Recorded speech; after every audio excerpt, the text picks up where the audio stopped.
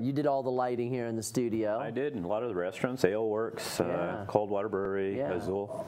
And then obviously you work as a ski instructor there. And I know you contacted us. You had some experience up there as a ski instructor that you wanted to share with our audience. So maybe tell that story. Yeah, this is kind of a warm and fuzzy thing with all the bad sometimes that we hear on the regular news, shootings and so forth. A young couple came up from Texas here just the other day, and the girlfriend bought the boyfriend, Hudson, a ticket for 5 days to come skiing. She came along, never been on snow. This is them in the background. What happened is that once they got here, she'd never skied, but within one day, she was skiing greens. I mean, she blew me away.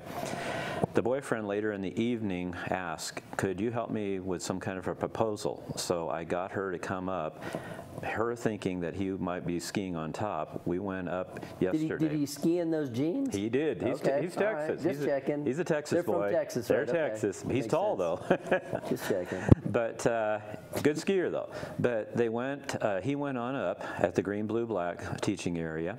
As we came up, the two of us, Kat and myself, I saw him over standing with the other instructors, and I said, oh, there's your boyfriend. And unbeknownst to her what was going to happen, we went over and I said, well, there's a photographer. And as you can see in this shot right here, there's the jeans tucked into the ski boots. He's got style. Yeah, no, that is a style. But he proposed to her to marry, and it blew my socks off, to be honest with you, with just a lot of things that happen in this world and whatnot. It hit me kind of in a soft spot. And great backdrop, and I just can't get over how much I just love jeans tucked into ski boots. It's a classic look, and that's going to be their wedding photos that they got those.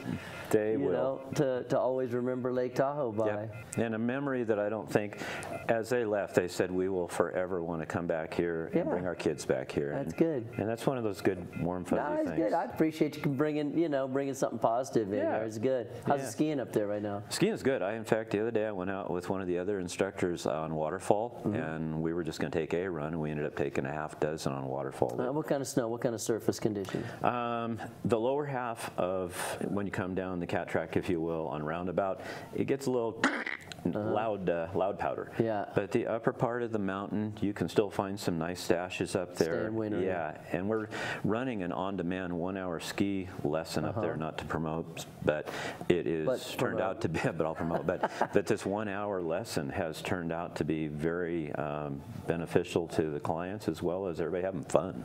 Well, right on. Thanks for bringing that in and telling that story. Good to see you again. Dave Babcock, go get a $69 an hour lesson from him. He'll be up there today. We'll take a break and talk about the 7-day Lake Tahoe forecast. Stay with us.